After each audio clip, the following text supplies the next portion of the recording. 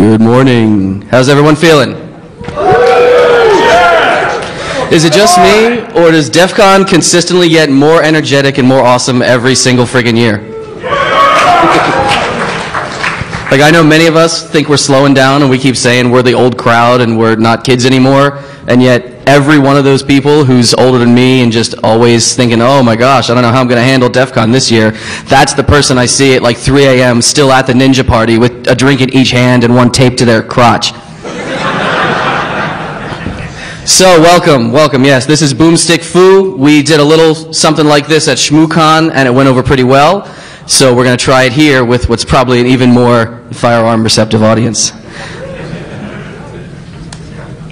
Let's start off very quickly. What we're going to do is blast through some slides very fast to get everyone kind of up to speed. If you're not a real veteran of weapons, you're not going to be after these slides, but you're going to know enough to have some sense about some things. And we're going to try to pepper all your minds with questions, because this is all about the Q&A. We want to hear what you want to know, and I want my esteemed panelists to be able to give you all the information you crave. So starting out, how many people are gun owners? All right. How many of you shoot regularly? Almost all the same hands. I like that. How many of you have ever had to use a firearm defensively? Pull the trigger or present? Present or pull the trigger, let's say. Okay. And how many of you are considering a purchase of a piece of steel? Maybe you want another one. Maybe it's your first one. How many people want to just always buy them? Okay. That's the reason I don't have any tattoos, by the way, because the two addictive things in life I've heard are firearms and tattoos, and I have a 6-month rule that I give myself, so every 6 months I'm going to buy one, and I keep friggin' choosing guns. I hear crack's pretty addictive, too. Yes. All right. Of those people considering a purchase, how many are considering their first purchase, possibly? All right, we hope to give you a lot of good knowledge on this. What this talk is going to be about, it's going to be about defensive firearm ownership. It's not going to be about storming ahead, into the brigades and the breach. It's going to be all about staying within the law, keeping your hardware legal, keeping yourself legal, keeping out of trouble. Speaking of staying out of trouble and out of problems, let's cover the 4 rules of firearm safety, which everyone should know. First of all, you always, always, always treat a weapon as though it is loaded, even if you are sure it is not. You always keep the weapon pointed in a safe direction, never where you wouldn't want to fire. You always are aware of your target and what is beyond it. People often forget that one. And last but not least, your finger is always off the trigger until you're ready to shoot. So what's wrong with this picture here? They stopped serving breakfast at 10:55. Besides the fact that Michael Douglas is illegally brandishing a fully modified automatic Intratec in a fast food restaurant, he's got his finger on the trigger, exactly. And anyone who's seen knows what happens. He puts some rounds through the ceiling. Keeping your finger off the trigger is very, very important. Every accident I've ever seen has been with somebody who was holding a weapon with their finger on the trigger for no earthly purpose. Yeah. Guns don't just go off. Yeah. You have to tell them to. So why choose to own guns in the first place? That's one of the questions a lot of anti-gun people will often ask you.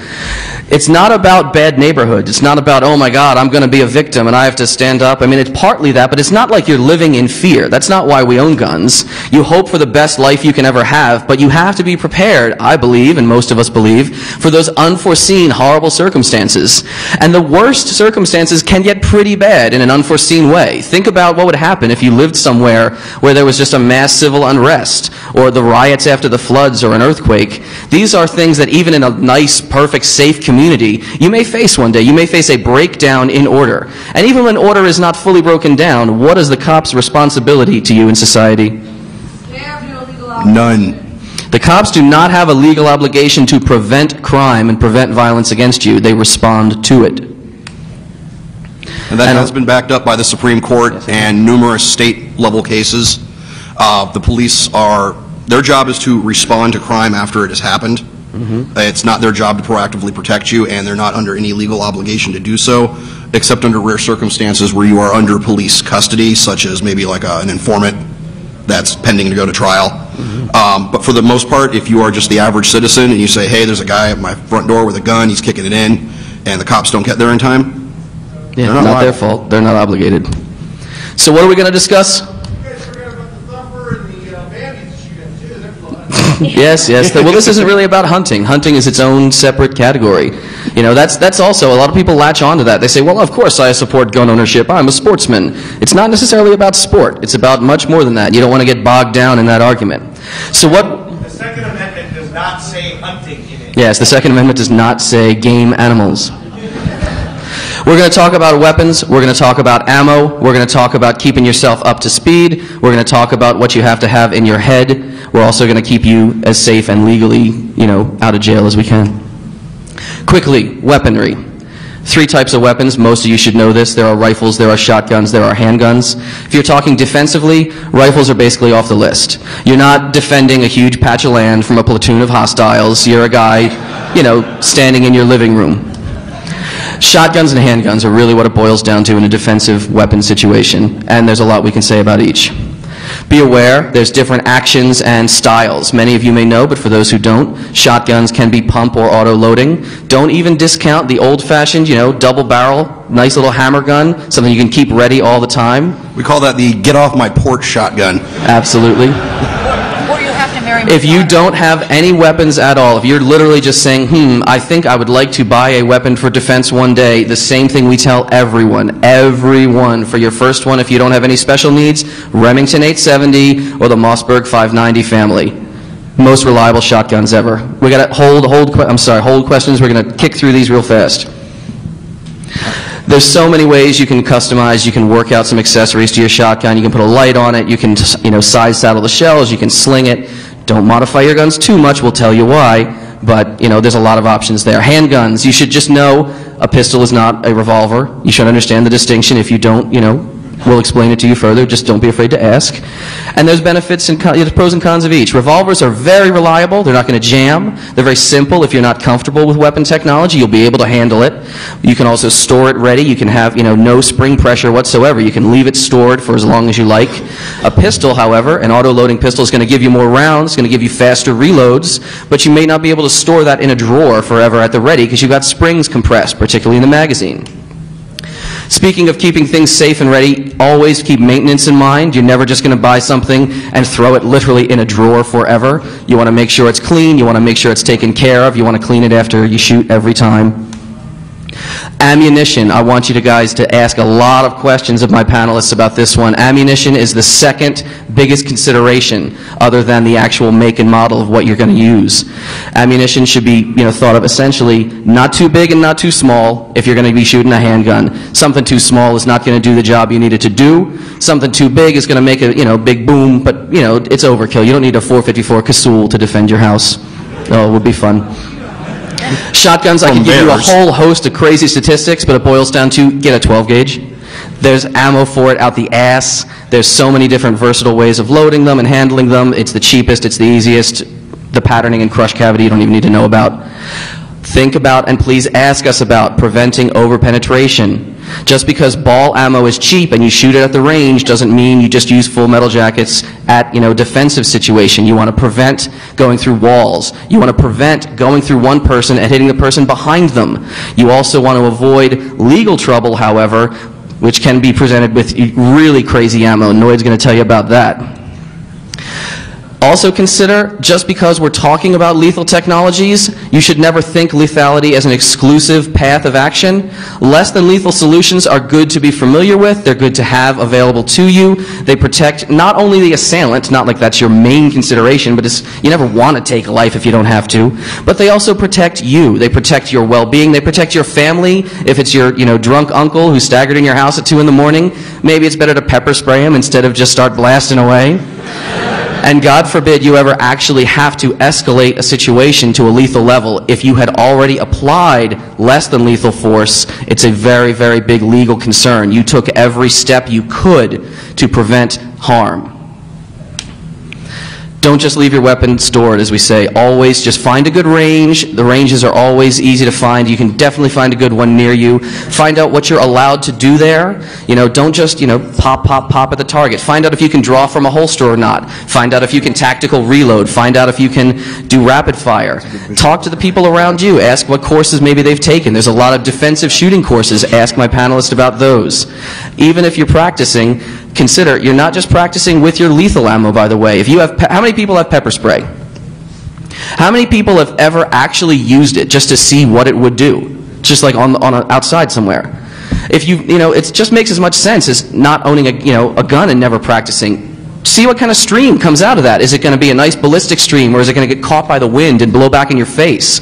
Is it going to be able to be aimed at a distance or not? Put 1 or 2 pumps off. They only cost a couple of bucks, those little canisters. Practice with them too. Yes. Another really good thing for a woman to carry as a non-lethal weapon is a telescoping baton. It's something you can carry in your purse, in your pocket, and just pull it out and whack whoever. It's a nice deterrent too. You sit in it. Whack whoever. Yes. True. As we mentioned, but just blunt weapons are a hand strap, so it's not easily taken away from you. Mm-hmm. But blunt weapons can be. Legality is a much bigger issue. Note, we're kind of talking. Pepper spray is usually very legal. Stun guns not often as legal, and blunt swinging weapons can often get you into legal hassle. There are many psychological considerations, not just the psychology of not looking like a victim, but actually the psychology of what would happen if you actually had to take a life. It's not something just to gloss over. It's something you need to think about for yourself when you make a determination whether or not you could ever use a weapon defensively. A CCW, obviously, a concealed carry permit, if you're carrying your weapon on the streets, not just in your home or business, is going to increase the stakes. It's going to maybe, if you have the wrong personality, you might get twitchy. You might say, oh my gosh, am I always on the lookout for crime because now I've got my gun on me? Think about what's going on in your mind. Brief legal notes. Always, this really boils down to always follow the law. Do not skirt the law just because you don't like the law. I think all of us up here hate most of the gun laws that are out there, with good reason, but you gotta friggin' follow them. You can wind up in so much shit if you don't. Not just in the sense of a slap on the wrist prosecution. We're talking hard time, vindictive DAs, maybe not just losing the weapon you were carrying where you weren't supposed to, but losing your whole collection, losing your rights to purchase future weapons. Always, always be aware of the law. And Thorne, I think, in a minute is going to tell you about what you need to be aware of legally, and Jurist will tell you as well, if you ever actually have to fire. Yeah, I'll give you an idea. Federal gun law, like illegal possession of an unregistered machine gun, mandatory 10 years in federal pound-me-in-the-ass prison. And that's on top of whatever state laws you might have broken. So you might get out 10 years later only to go back and then have to do your state time on top of it. They definitely don't do the slap on the wrist thing when it comes to guns. Yes. One last time. 4 rules of firearm safety, let me hear them. You always treat weapons how? Always treat as they're loaded. You always make sure you're pointing where? Never where you wouldn't want to fire. You always be aware of what? Be your target and beyond it. And you always keep your finger where? Off the trigger. Exactly. That's all it is for me. I thank you. Here's my esteemed panel.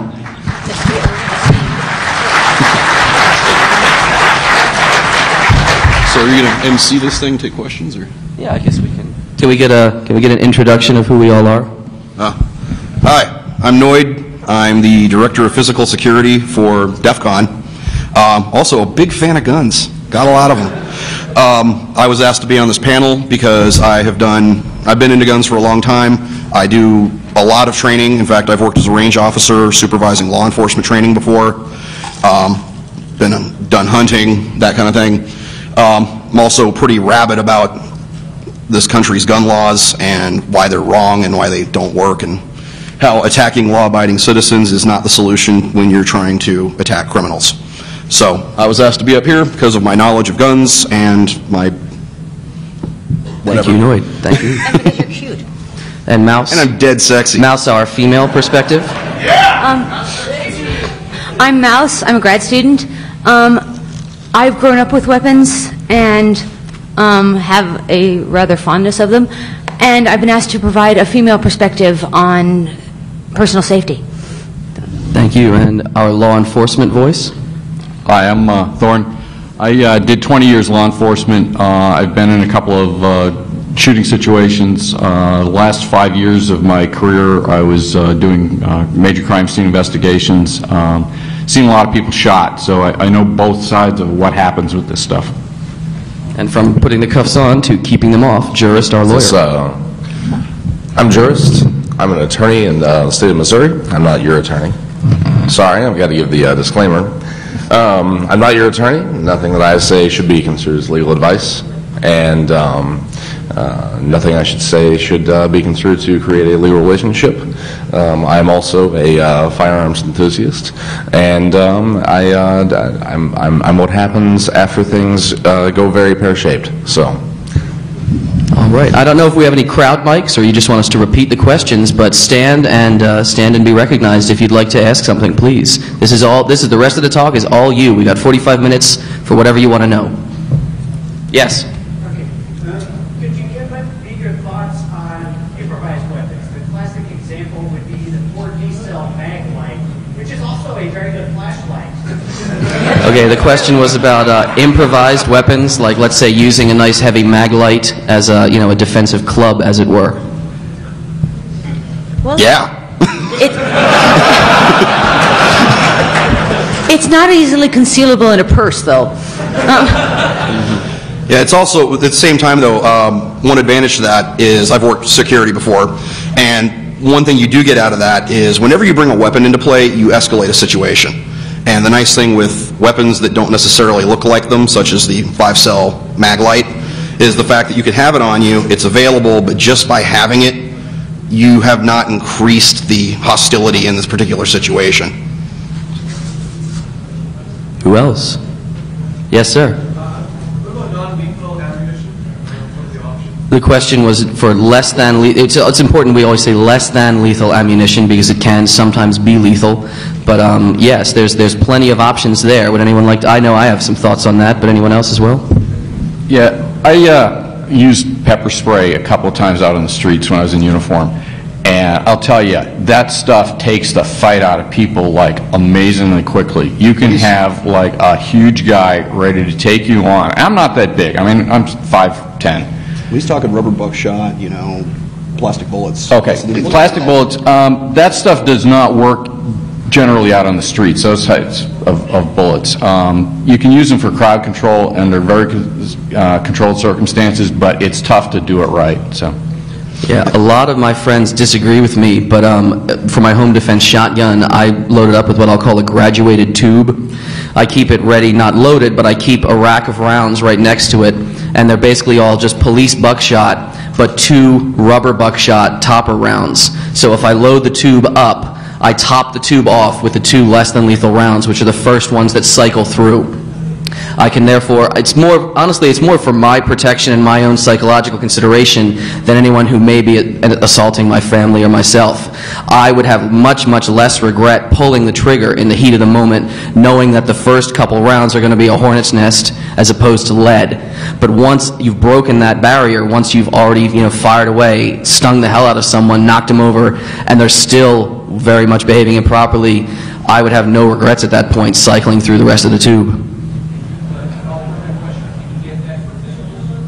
The question was, can you get them for pistols? Yes, but there is a very big consideration in that something like an auto-loading pistol is probably not going to cycle properly with the less than lethal round. It's not going to have the appropriate back pressure to operate the slide. So in a revolver, yes, it's possible, but be very aware which way your cylinder is rotating in the revolver. You're making sure you're pulling the first one out that you expect. And also, like an auto-loading shotgun would be the same thing. You're probably not going to cycle an auto-loader fully.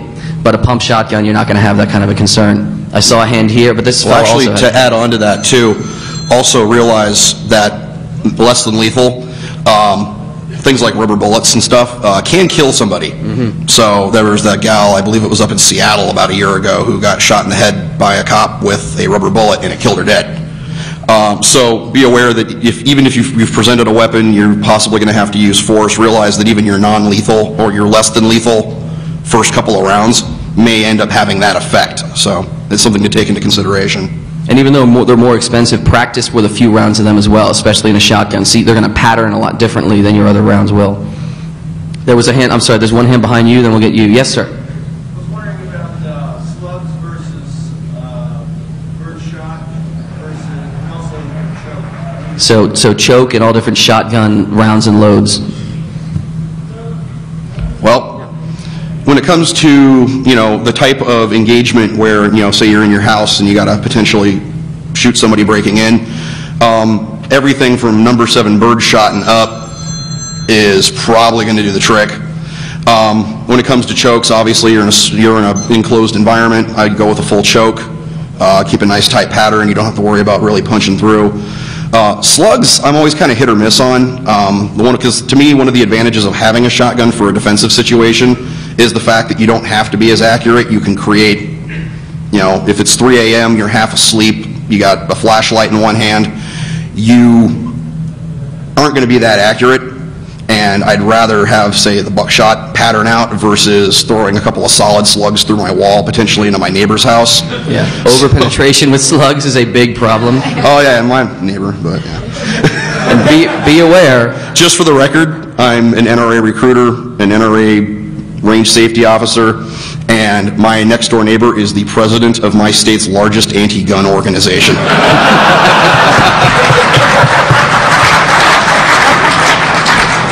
Yeah, makes block parties fun. You could have all the legal grounds to fire a weapon. Like, the assailant is in your home with a butcher knife and an affidavit saying, I'm here to rape and murder you. And if you used ammunition that a DA might say, oh, you should have considered, you over-penetrate. If you actually, a round goes out your house, and a slug will go through, a brick wall, a cinder block wall or something. If you penetrate your neighbor's home, or God forbid you hit someone else who was not the intended target, you can be prosecuted, especially for a negligent homicide or a manslaughter charge, if someone tries to make the case that you should have known better, you shouldn't have used that ammo. Yeah, I got one point about that too. I went to 2 homicide scenes over the course of a couple of years where there were shotguns involved.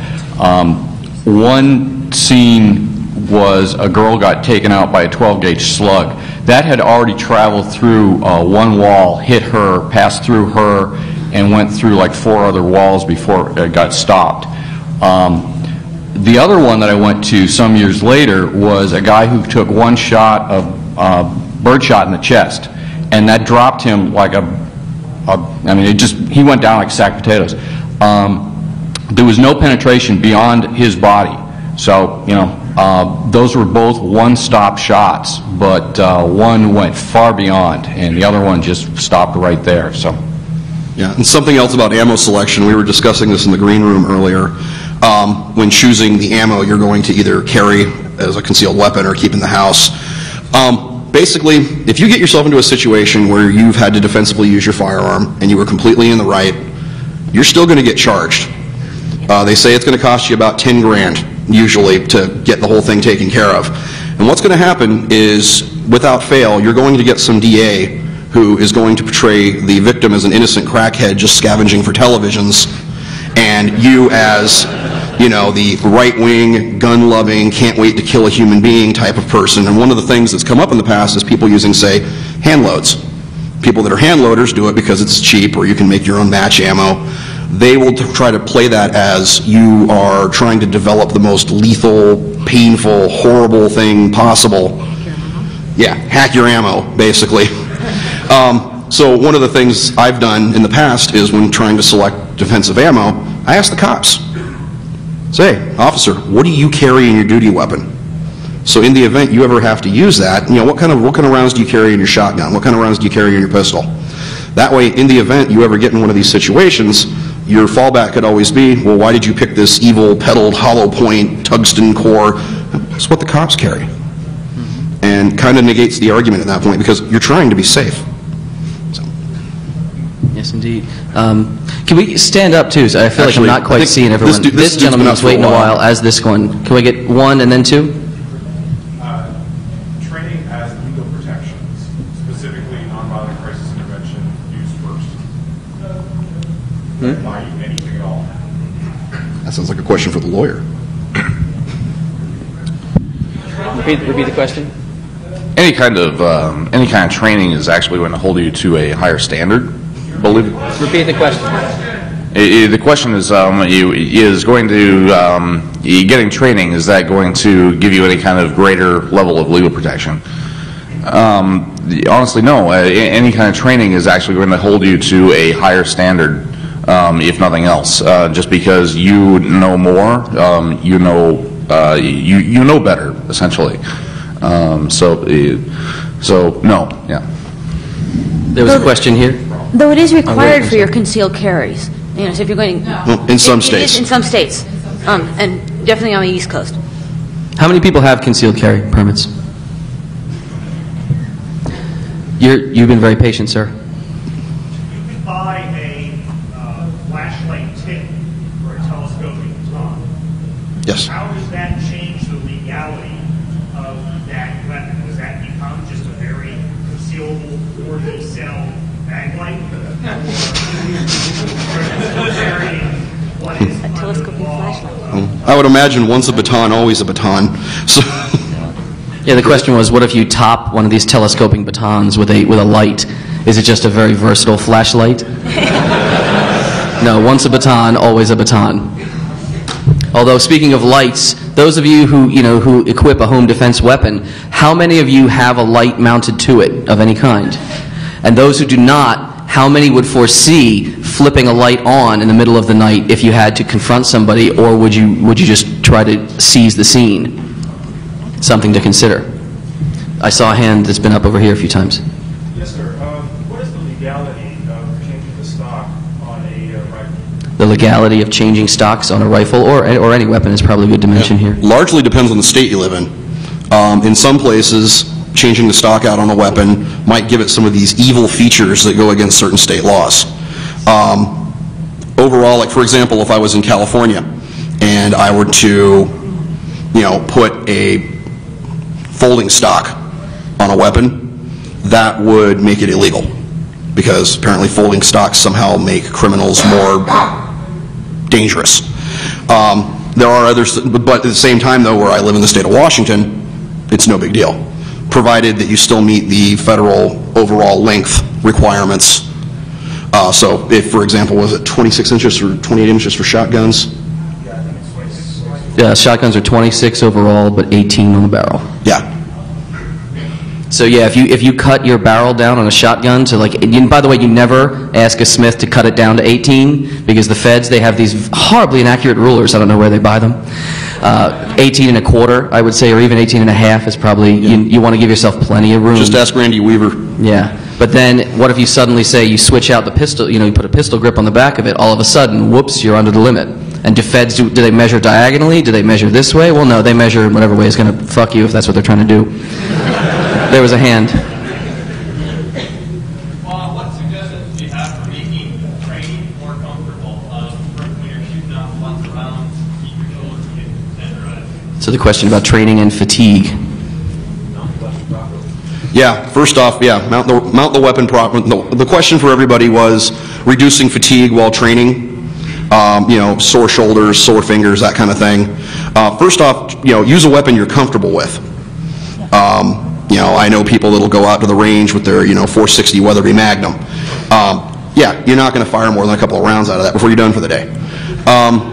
There are pads and stuff you can get, like trap shooters have them, they go over your shoulder. I don't recommend training with those, because in the event you had to use your gun defensively, you're not going to put that on. Mounting the weapon properly, having it up against your shoulder properly, will reduce that. The other thing too is practice. When I first got into shooting some larger caliber rounds, I'd come home at the end of the day with purple shoulder. And now I'm at the point where you give it to me, I can fire it and not bruise. And that's because, I'm holding the gun properly, but on top of that too, your muscles eventually build up and you practice, and it doesn't get as hurty after a while. practice often shorter as opposed to not as often. Yeah, and don't drag it out into an all-day thing too, because you're going to get fatigued, and as you get fatigued, you're going to become less accurate, and at that point, you're throwing lead down range. You're not training. You're not practicing. Yeah, one of my friends who's actually here in the audience, we recently found another range to go to one day, a nice outdoor range, but they had a policy of 3-second lag between any firing. No matter what you're firing, they had this very strict rapid-fire policy. And we realized that we were getting just as good a training session in and not fatiguing ourselves and saving a ton of freaking money, because 45 is not cheap. And, you don't have to sit there and rapid fire your whole mag over and over and over. You can actually stop, break, pause each time, and you'll save your muscles and you'll save your wallet. A lot of hands. I feel like I'm missing people in the wings. So there was this one. We'll go 1, 2, and then 3. And then we'll get in the back. Can you do a hypothetical for us? Say, for example, that you caught the shooting of the ball, and what would you guys do? And what are our ramifications? And, what should What was the hypothetical you wanted? Hypothetical, like the shooting, the law in Utah, where a whole bunch of people got shot and you just run away, right? Oh, okay. So what would your response be if you were in, God forbid, a public mayhem or carnage situation and you were carrying? I'd confront. I consider it, if I've made the decision to carry a firearm, I consider it kind of my obligation at that point, provided it's safe to do so. A good example would be the Tacoma Mall shooting. There was an individual who worked at the cutlery store who had a concealed weapons permit, had a concealed weapon. He actually ended up taking 3 rounds from an AK-47 trying to draw the gunman's fire away from people, even though he had no intention of shooting because like we say, be aware of your target and what's beyond. Beyond him was a wall. The gunman just fired at him. The gunman wouldn't have cared if there was innocents behind him anyways. In his case, he couldn't return fire because there was a whole mall full of people running for their lives, and he didn't want to miss the gunman and strike a civilian or an innocent person. And in that case, though, he still stood up and considered it his duty to try to protect, and he drew fire, effectively allowing other people to escape. Sure. Female perspective on that would be. There's a woman in Texas, a very strong advocate for gun ownership, who tells a story about going to a local restaurant with her parents. The Lubby's Massacre. And she had her gun in the car, and someone came in and just began random shooting. If she had been able to carry that gun on her, she would have shot the gunman. She had it, she couldn't go get it, she lost both of her parents. I believe that if you are going to carry, you have an obligation to protect those who aren't. Yeah, she's a congresswoman now, I believe, right? Either at the state or federal level. She helped pass and reform a lot of the carry laws in Texas. Senator? State. And perhaps the Virginia, the university shootings might have, fewer people would have died. Maybe some would have, but fewer would. Any other comments on that hypothetical? All right. I actually, I'm sure some of you may have heard of the shooting in Kansas City at the mall, and that's actually very, very close to my home, and got me kind of thinking about that very issue. But what you have to realize, and it's just like when you decide that you do get that concealed carry permit, is the step that you're taking and the responsibility that you're taking on. Getting involved is certainly raising something to a higher level, and getting involved and seeing that something is going on, even if you are in the same mall and you hear that something is going on and you walk to that situation, you've got to realize that legally you are treading on a pretty fine line here, as far as what that response is. By you walking in that general direction, knowing that there is trouble, is that more reasonable than simply walking away, whether you have a weapon or not? Because you're probably going to be viewed as if you don't. I mean, by walking to that situation, that may be viewed as being unreasonable and you not acting in self-defense whenever you draw that weapon. So you really have to think through before you take any kind of actions in any kind of situation like that. Jurors, could you and Thorne and anyone else who would care to talk about what you should legally expect after you're ever in such a situation?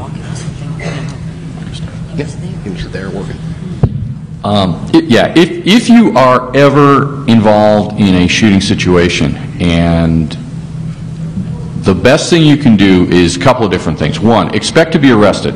You will be arrested, you will be cuffed, you will probably be Mirandaized at some point. The best thing I can tell you to do, even if you are absolutely 100% in the right, it was a mad junkie at 3 a.m. coming into your home and you were shooting to protect your wife and kids, silence up. Demand to talk to an attorney. You have that right. And most of the time, the cops will understand what you're trying to do. You're trying to protect yourself legally. Demand to talk to a lawyer. If you have to make any statement at all, I would advise against it. But if you have to make any kind of statement at all, you feel that you should, say that you were in fear for your life or you're in fear for the life of other people, whoever they might have been that you were defending. The cops will understand this. They know what's going on. They know what the score is. They have a job to do. They are going to want to talk to you with your lawyer, and I would advise you could make a statement after talking to your lawyer and working out that statement with your attorney. But expect that to happen. The other thing that's going to happen is, initially, if you're still standing there with a weapon, expect the cops are not necessarily going to know you are the good guy in the situation. They're going to walk in, and there's someone lying there bleeding on the ground. You're standing there with a gun. They're going to be a bit excited. Okay? They are going to be screaming, you know, drop the gun, okay? Put the gun down at that point. They are the ones taking control of the situation. They're the ones taking control of the scene. And at that point, comply with everything. Like I said, expect to be arrested. You'll be cuffed. You'll be stuffed in the car. You'll be taken to the station. At some point, they'll Miranderize you. Investigators will come in and talk to you. Talk to your lawyer first. That's the best thing I can tell you. I would agree. To put it in the words of another attorney that I worked for once, a night in the binky never hurt anyone. Once, if you're involved in any kind of situation like this, you're obviously going to jail for at least at least for that first evening. And I would say, even no matter what, no matter how strongly you believe that that you were in the right, no matter what, exercise your right to not speak, to not make a statement until you speak with your attorney. Get your attorney there as quickly as possible. You may be Mirandized at many different points, but the fact of the matter is, we all know the Miranda warning. So go ahead and exercise that right to not make a statement and until you have your attorney present. That way he can make sure that everything going on to the record is the best possible, because it is so much easier from the legal side to deal with things beforehand and not have statements on the record than it is to try and fix issues later on, no matter what. Hands, well, a lot of hands. I feel bad. I feel that we're getting hard to manage who has which questions. And I know we don't have crowd mics, but could you kind of queue up in the aisles so we can get a feel for which order people are in and how we're doing on time? We're still pretty good on time, and we want to get to everyone. But come on up, queue up kind of in the aisles if you have a question. I just want to say, I think it's important to note that firing a weapon is basically not the same as shooting at crisis, right? Mm-hmm. You bring in a whole number of different variables in the situation. I mean, are you mentally prepared? You draw your gun, you better be willing to actually use it. Mm-hmm. Yeah, the gentleman just points out the psychological implications and the considerations. In a snap, your body and your mind will know you're not at a range if you have to do this in real life. Is there any training or any other tactics you would like to talk about that can help bridge the divide and not just shooting at paper forever? Maybe IDPA, things like that. Yeah. That actually something along those lines too is the habits. When you go into that defensive situation, you are in reptile brain mode. You're going to do what you train. And I think one of the cases that I've heard brought up by a number of cops was an incident that occurred in the late 70s where individual law enforcement officer, back when they all carried the .38 revolvers, would go to the range, he'd set his little paper cup down, put 5 rounds down range, open the cylinder, knock the shells out, put them in the cup, load up, do that to save his brass. Got into a situation where he actually got into a gunfight and ultimately got killed in the gunfight. And what ended up happening was after he'd ripped 5 rounds out of his revolver, sat down, popped the cylinder open, put the rounds into his hand, rather than, let him hit the ground, pop a speed loader in and get back into the game, he basically did what he did at the range. He popped them out into his hand, set them down, criminal shot him in the head. Yes. Yeah, the CHP Newhall shooting. Yeah, because they had the officers collect their brass. So. Yes, sir. From a female perspective, I have a mother and a wife. They're both interested in shooting, both in defensive carry and practice shooting pistols. Guns for females, wives, girlfriends, etc. Take them to your nearest range and rent a bunch of guns. Just rent a whole bunch of various pistols, revolvers, and let them try things of different calibers. Some of them they're going to love, some of them they're going to hate. I got to try Laszlo, he's somewhere in the back here, I think, got to try his Kimber 1911, and that felt perfect in my hand. But then I tried Chris Miller's Glock, what was it? Is it? Glock, same caliber, a 45. And that gun scares me. That's too much weapon for me. So what they have to try it, and they have to pick the one that's right for them. Our hands are different sizes. Body mass has, because what's going to throw you back, what isn't. The sights are different, and the grips on the pistols and the revolvers feel different. So you have to have the one that fits your hand right. For my carry piece, 40 caliber, Glock 23. Yeah, 40 caliber was actually, unless I'm wrong, Noid, you'll know this, and Thorne probably, wasn't 40 caliber designed specifically at the request of law enforcement, who was equipping female officers and smaller gentleman officers who wanted something it's with a downloaded 10 millimeter. Yeah, something more than a 9, but not a 45. But yeah, also as a range, when I worked as a range officer, I used to see a lot of different types of people come up and shoot. And frequently, what I noticed is when it came to girls and shooting, is the guys that would take them out would either think it's funny to put the biggest gun they could find in their hands, which I've never understood, because that just guarantees that you're never going to get to go shooting again, because she's not going to let you. But on top of that, what ends up happening is it seems like a lot of guys would come out that they wouldn't take the time to work with the girls, and it was always this sort of, I'll tell you what the right gun for you is. And it doesn't work that way. It doesn't work that way for guys. There are some, like a friend of mine carries a SIG 232. Is that the 380? Yeah. Fucking hate that thing.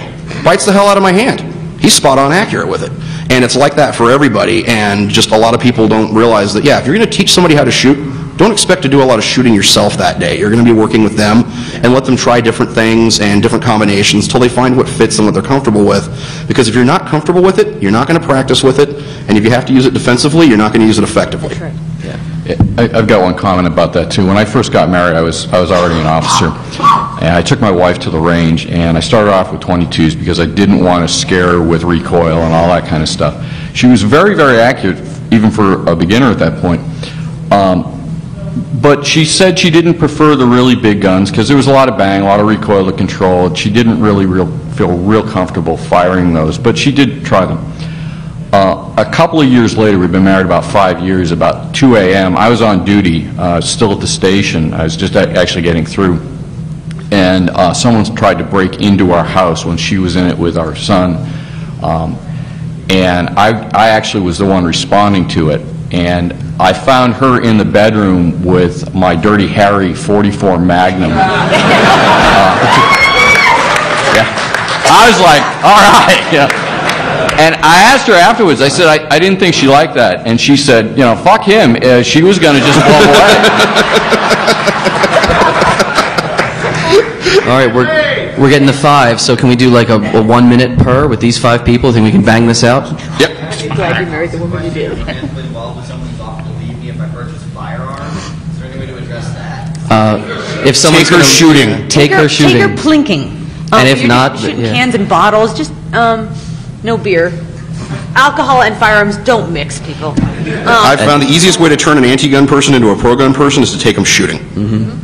Take them shooting, be gentle with them. Let them go interact with gun people, because a lot of times people are anti-gun because they're scared of guns, and they have this image in their head of, I don't want to go to the range, because to them that just sounds like, guys Wild West, firing.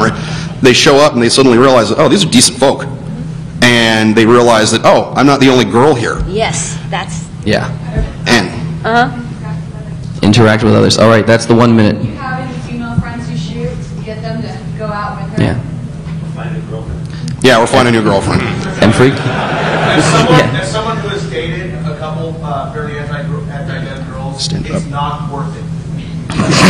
CHS points out it's just not worth it. Okay, let's knock these out. And freak. For the newbies, can you briefly walk through the process of finding a gun store? What do you do there? Direct your internet tube to the Yellow Pages. Yellow Pages. Getting trained, and I'm going to get shit for being a newbie female when I'm walking in a gun store. On the you gonna get contrary, shit they're for going being to a treat woman you like or you're a made of newbie? cut glass. They treat you like gold.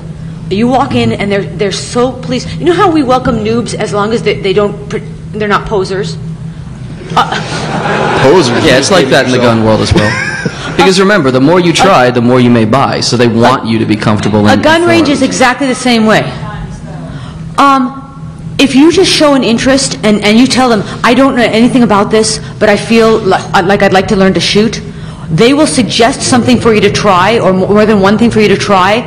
Our range allows you to swap guns, so you pay 1 fee to rent something, and you buy your ammunition. And then if you want to try something else of all the rentals that they have, and they have zillions, you just bring that one back and swap it for something else. Yeah, a lot of ranges too have training available. Another resource too is NRA.org.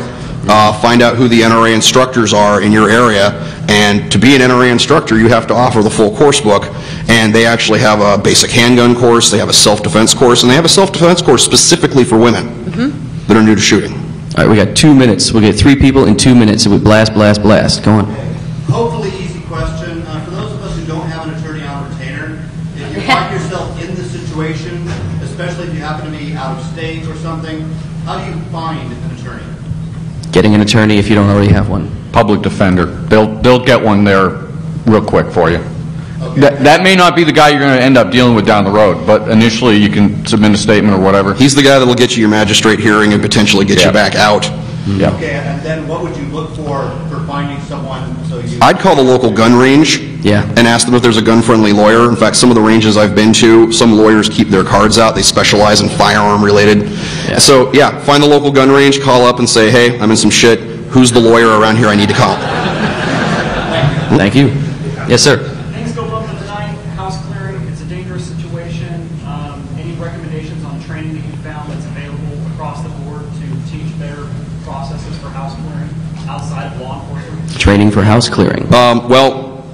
The NRA actually offers a defensive shotgun course, and they offer the home defense course, and that's one of the things they address is, okay, yeah, you want to go learn long-range sniper shooting, you know, they got the long-range rifle course for that. This is the course they're going to talk about wielding a shotgun 3 a.m. in your bathrobe, you know, over something that may be the cat or maybe somebody coming into the window. I recommend that course, and that's not just because I do a lot of work with the NRA. It's a good course. A lot of local ranges too. I've seen everything from kind of like combat SWAT entry, house clearing type training you can take some places, which incidentally is a whole lot of fun. Also, all the way through, all the way through the NRA basic course where they're like, yeah, you're not a SWAT guy, you're not a commando. The house clearing you're going to be doing is your house, and hopefully it's going to be a situation where you end up having to present and the guy leaves. All right, we're getting the light. Can you give us a real fast summary? What do you want? Just briefly, can you go over personal survival mindset? For example, if you're involved in an incident, there is a high likelihood of you getting shot.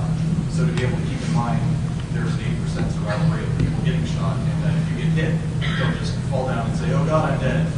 Keep on the fight and keep going until you protected yourself, protected your family. That sounds like a very in-depth psychological question, but we can actually, you know, there is another room across the hall. We can get into that there. Yeah. Come see us in the Q&A room. We don't always get to do firearm talks like this at DEF CON. It hasn't been in a while, so thank you so much for letting us come here. This was fun. Thank you, Las Vegas. Good night.